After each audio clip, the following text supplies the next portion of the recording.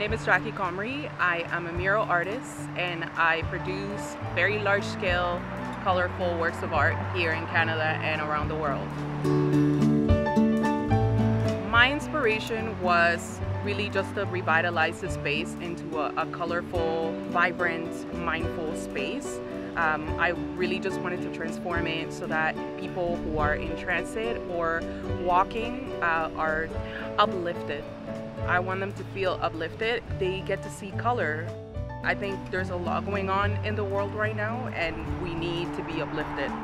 The mural is really a reflection of the multiculturalism and diversity of the community and Toronto at large.